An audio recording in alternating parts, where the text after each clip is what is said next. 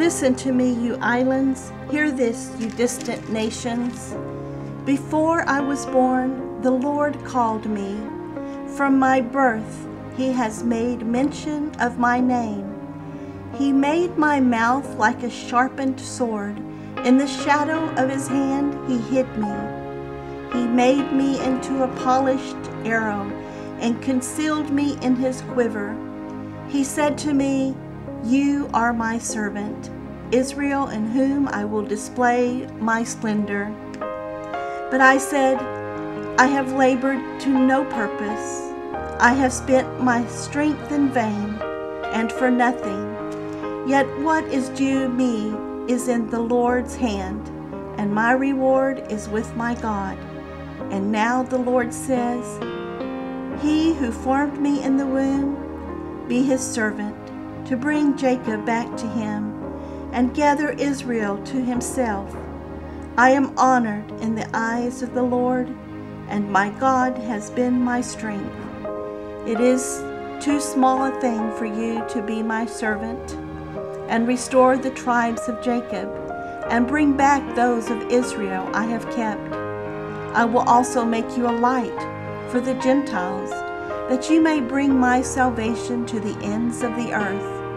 This is what the Lord says, the Redeemer and Holy One of Israel. To Him who was despised and abhorred by the nation, to the servant of rulers, kings will see you and rise up.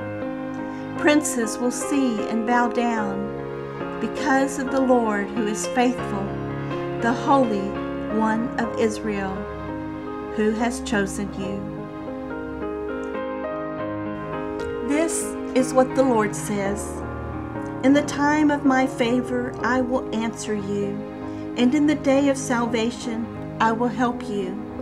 I will keep you and will make you to be a covenant for the people, to restore the land, and to reassign its desolate inheritances, to say to the captives, "Come out," and to those in darkness, "Be free."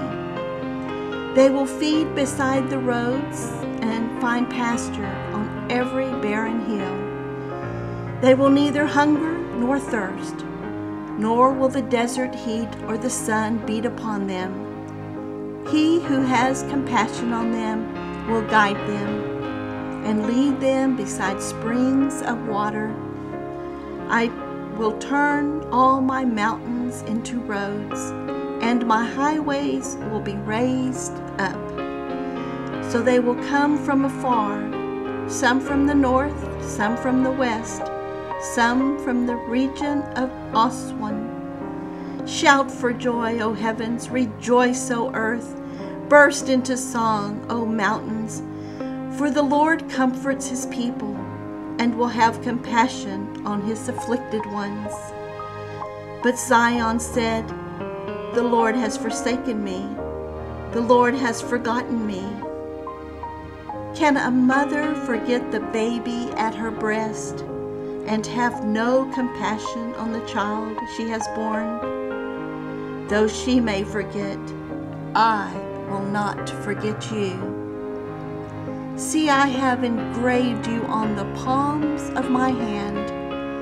Your walls are ever before me. Your sons hasten back, and those who laid you waste depart from you.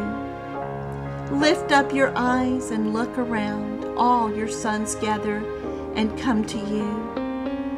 For surely as I live, declares the Lord, you will wear them all as ornaments. You will put them on like a bride. Though you were ruined and made desolate, and your land laid waste, now you will be too small for your people, and those who devoured you will be far away. The children born during your bereavement will yet say in your hearing, "This place is too small for us. Give us more space to live in." Then you will say in your heart, "Who bore me these? I was bereaved and barren. I was exiled and rejected. Who brought these up? I was left all alone.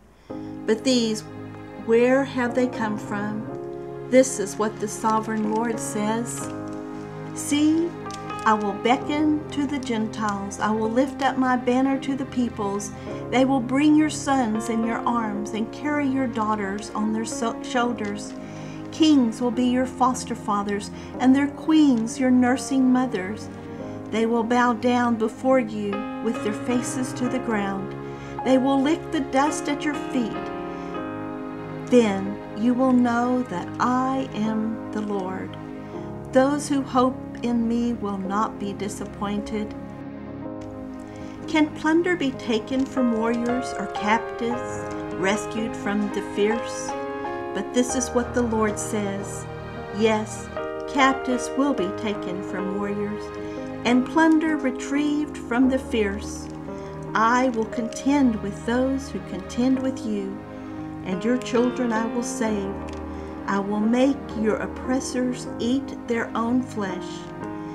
They will be drunk on their own blood, as with wine.